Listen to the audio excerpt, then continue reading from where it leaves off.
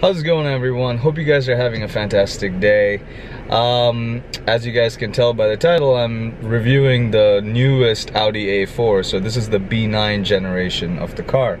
My car is at the dealership right now getting some diagnostic work done, and I feel like there was some heat related damage. I mean, you know, Arizona got like 120 degrees of heat a few days back. But anyway, that's a story for another time.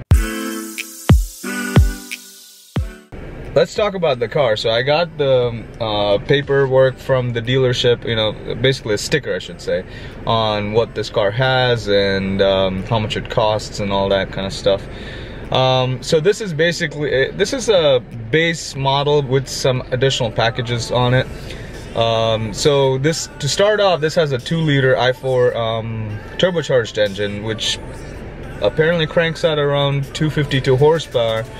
So it's not too bad. I don't think it's changed a whole lot since the last generation, the B8.5. What else does it have? It has the comfort and convenience. Oh, that's not really a package, but it's got really nice LED lights outside and everything, and it's got adaptive lights, which I found out last night, which was really cool, by the way. Like when you're turning, it turns on these set of 3 lights that just illuminates the side and gives you better you know, visibility on the side as you're turning. But anyway, this is it has the Premium Plus package, and the Premium Plus package, let's see, it gets you the it's got the Bang & Olufsen sound system. It gets you the LED headlights, and it also gets you the S Line exterior. So, you know, it makes it look like it's an S4. And then it's got the 19-inch wheel package, which I'll show you guys later when we do a walk around of the car. Anyway, so that aside, so this car, it's a front-wheel drive car. It's not a Quattro, and so base price on this is $37,300, and the sticker, basically the dealer markup, is basically $47,530. So that's what, like $10,200 markup. So that's expected of dealerships. It's not a big deal. But first and foremost, I would like to show you guys the interior of the car. I personally love the interior. I know this generation's interior has had mixed reviews. So let's quickly take a look at the interior, the front dash, and all the stuff that, you know, you can. It's got a lot of buttons, I'll tell you that. So firstly, let's take a look at the dash, the gauges, the entire gauge. That's TFT or a LED screen, not a TFT screen. Anyway, so, you know, like you can press these buttons and, like, you know, add additional displays and stuff. It's pretty neat. I personally like that. I'm like a geek when it comes to like technology and stuff. So here we got, like, you know, the standard. This isn't the flat bottom steering wheel, unfortunately, as you can kind of tell. Yep, it's not a flat bottom steering wheel, so not a big deal. And here you got, like, you know, you got the screen over here, which is, I believe it's a 8-inch diagonal screen. It's not touchscreen, obviously, as that's the case with pretty much all the German cars right now, and everything is controlled via this function, this center right here, with this is like a little touchpad. This is mostly used during the navigation and whatnot.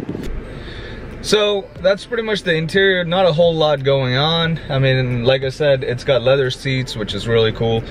I personally don't like leather seats, especially in Arizona. It's got the Bang & Olufsen sound system. I tested it out. I was playing Pandora the other day, and it was awesome. It's got the same amount of bass and all that kind of stuff as my S4, which has the same system. But yeah, that's pretty much it on the inside. Let's go outside. So looking at the outside of the car, you can tell, you know, this is the brand new redesigned front fascia. And you can look at the LED lights and everything. It looks pretty neat, in my opinion. I personally really like the front of this car. It's got a little bit more of an aggressive front, but, you know, this is the A4, so it's not gonna look all that aggressive like an S4. And here's the 19-inch wheels that the package includes. It's okay. I'll probably not buy the wheel package and just buy my own set of wheels, and, you know, be done with that. So like many of you guys know by now, you know, Arizona has this massive heat wave going across it, and so I had to get out of there. Actually, yeah, I had to get from the outside to the inside. Oh, the AC is nice in this car. Whew. Anyway, so this car also has ADS. I failed to mention that early on. So it's got adaptive drive, Audi Drive Select, I should say, not adaptive. So right now it's in comfort mode, and it's excellent in comfort mode. It's got auto, what is that? Autos on and off, like basically where it turns off the car at a traffic light. So it has that function, which you can turn off and whatnot. So here's the Audi Driver Select, and basically right now, as you can see, it's in comfort mode, but I'm gonna go ahead and put it on dynamic, and it's in the S mode right now. So basically this car is set for max performance, if you will. And so let's go ahead and do some max performance and see how this car moves. All right, seatbelts are on. All right, let us drive in this mode. So again, we're on our favorite road. It is nice and open. I love this road so much.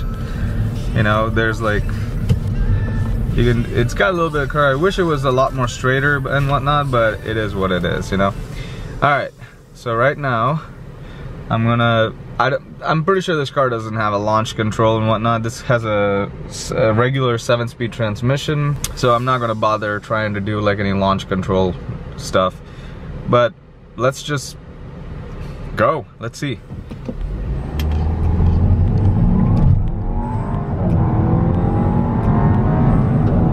So this car can actually move.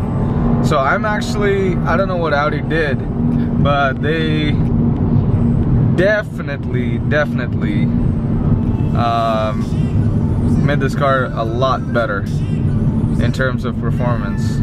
So this car can actually move quite a bit. Like, I'm impressed. I'm definitely more impressed than the last generations. That was actually my mom walking on the side. So that was pretty much it. So that was the car in its max performance mode and whatnot.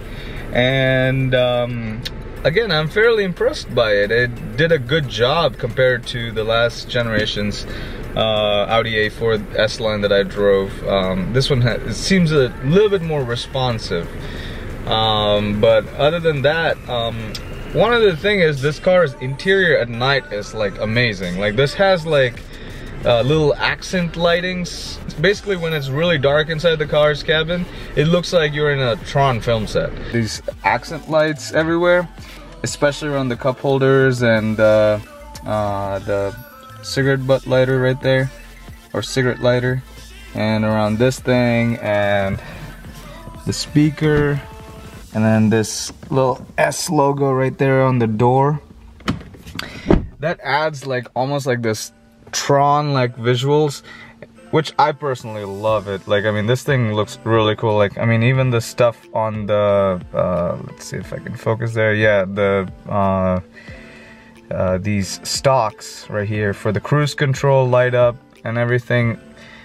I just think that's a really cool touch that Audi added into these cars. So anyways, guys, I'll go ahead and end the video right now. Hopefully you guys enjoyed it and found it somewhat informational, and you know, if it helps your decision in buying this car in any way, that's awesome.